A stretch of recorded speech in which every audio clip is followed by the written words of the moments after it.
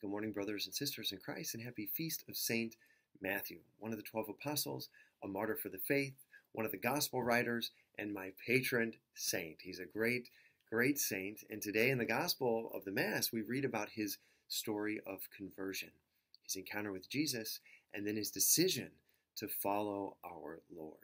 And really, the gospel, it's very short. Jesus sees him. He says, "Follow me." St. Matthew stands up and he follows our Lord. If only all of our stories of conversion were seemingly so simple, right? And although I'm sure there's so much more going on, I mean, look at this beautiful depiction. Caravaggio, very famous, is very, very deep, his interpretation of the gospel story.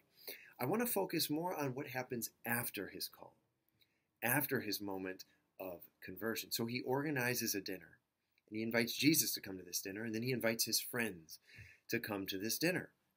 And you might ask yourself, why? Why does he do this? Is it to show off? Hey, everybody, I'm one of the 12. I'm one of the chosen ones. Jesus chose me. And I don't think so. That's not what he's doing. Now, although the gospel doesn't say, so this is my opinion, I think more what's going on is that St. Matthew had spent so much of his life seeking peace and seeking fulfillment in the things of the world. He was a tax collector. He was a wealthy man, an educated man.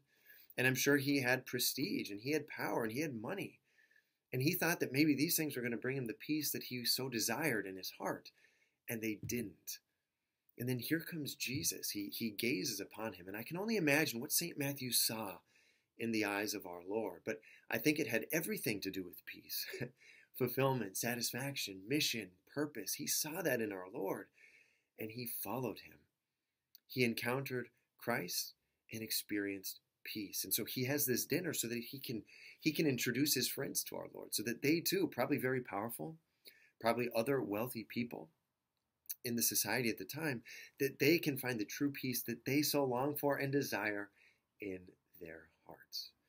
Now I want to focus on this because, brothers and sisters, the question for us is, are we doing the same thing? Are we sharing what we've received with those around us, with our friends, with our family?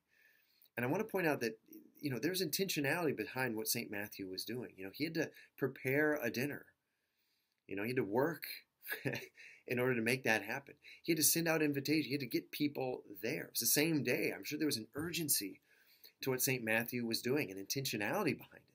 So do we have a sense of urgency? Do we have a sense of intentionality? Who are we reaching out to? Are we really trying to share that which we've received with those we love most? Today, let's pray about that. And let's think about, how can I be more intentional? How can I be more purposeful in sharing the great joy, the peace that I've received through my encounter with Christ? Mother Mary, I ask you to pray for all of us, that we can, in imitation of St. Matthew, be full of zeal, be full of fervor, be full of gratitude for everything we've received, and then sharing with that with those around us.